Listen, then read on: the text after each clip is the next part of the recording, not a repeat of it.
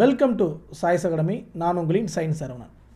மாணவர்களே, இந்த பிடிஎஃப்பில் நம்ம என்ன பார்க்க இருக்கிறோம்னா குரூப் 2 மெயின்ஸ் உடைய ஒரு மிக முக்கியமான 6 மதிப்பெண் வினாக்கள் 2 கொஸ்டினை ஒரு வீடியோவில் பார்க்க இருக்கிறோம்.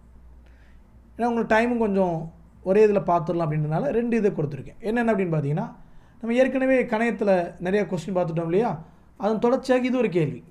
இன்சுலின் மருந்தை ஏன் வாய் வழியே எடுத்துக்கொள்வது இல்லை? ஏன்னா வாய் வழியை எடுத்துக்க மாட்டாங்க, ஓரலாக எடுத்துக்க மாட்டாங்க, ஊசியாக தான் போடுவாங்க. அதுக்கு காரணம் என்ன? Human insulin administered to diabetes patients as injection and not by oral கன்சியூம்ஷன்ஸ். வாய்? அதுக்கு என்ன காரணம் பாருங்கள். இது மீது எதிர்பார்க்கக்கூடிய வினா. இது +1 புக்கில் இருக்குது. கேள்வியை கேட்டு விட்டுட்டு போயிட்டாங்க. ஸோ பதில் நம்ம ரெடி பண்ணி கொடுக்குறோம். கவனிங்க.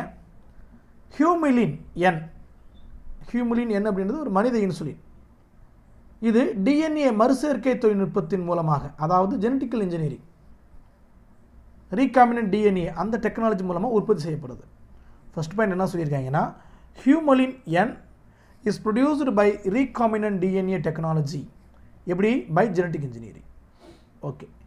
இந்த இன்சுலினை மாத்திரையாக எடுத்துக்க முடியாது. ஏன்? அது செரிமானத்தின் போது உணவில் உள்ள புரதத்தை உடைத்துவிடும்.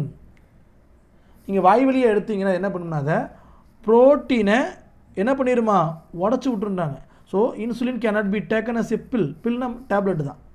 So it breaks down like protein in food touring digestion. So digestion ஆகிறப்ப protein என்ன பண்ணிடும், பிரேக் பண்ணிடும்.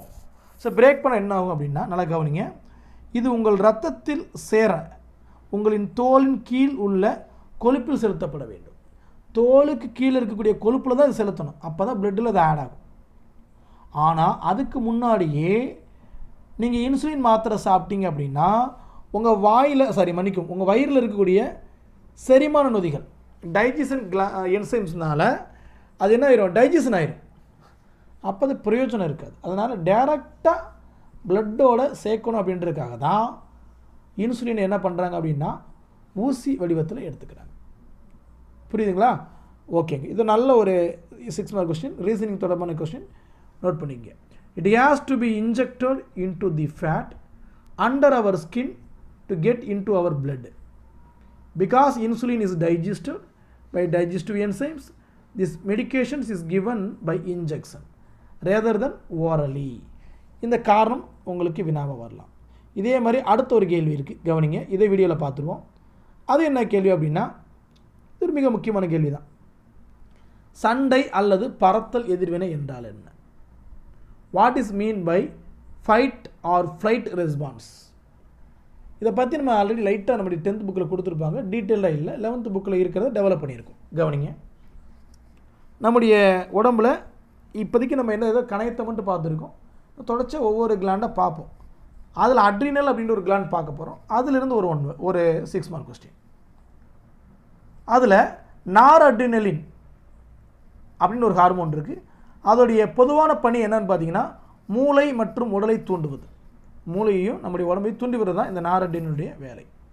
இந்த ஹார்மோன் விழிப்பு நிலையில் அதிகமாகவும், நல்லா கவனிக்கணும், இந்த ஹார்மோன் விழிப்பு நிலையில் அதிகமாகவும் உறக்க நிலையில் குறைவாகவும் சுரக்கும். என்ன சொல்கிறாங்க புரியுதுங்களா? It's secretion is less touring sleep, more touring wakefulness and reaches much higher levels touring stressed situation. எப்பெல்லாம் மன அழுத்தம் இருக்குதோ அப்போல்லாம் பார்த்தீங்கன்னா இது விழிப்பு நிலையில் அதிகமாகவும் உறக்க நிலையில் கம்மியாகவும் சுரக்கும். மன அழுத்தம் போன்ற நெருக்கடி காலத்தில் இதன் சுரப்பு என்ன ஆகும்னா உச்ச நிலைக்கு போயிடும், ஹை லெவல் ஆயிரும். இதுக்கு பேர் தான் சண்டை அல்லது பறத்தல் எதிர்வினை. சார், அதாவது மன அழுத்தம் கூடி போகிறது எப்படி சார் ஒரு சண்டை அல்லது பறத்தல் எதிர்வினை சொல்கிறீங்க அப்படின்னா, அதுக்கு அடுத்த பாயிண்ட் பாருங்கள், புரியும். இது தானாக நடைபெறும் உடலியல் எதிர்வினை. எப்பெல்லாம் இந்த மாதிரி நடக்குதோ, எப்போல்லாம் நம்முடைய ஹார்மோன் அதாவது மன அழுத்தத்தை உணருதோ, அப்போ ஆட்டோமேட்டிக்காக பாடியில் என்ன ஆயிரும்னா இந்த ஹார்மோன் செக்ரேட் ஆக ஆரம்பிச்சிடும். இது தானாக நடைபெறக்கூடிய உடலியல் எதிர்வினை. புரியுதுங்களா? It is an automatic physiological reaction. இதுக்குன்னு ஒரு பேர் இருக்குது இந்த ஹார்மோனுக்கு, அழுத்தம் மற்றும் பயமுறுத்தும் ஹார்மோன்.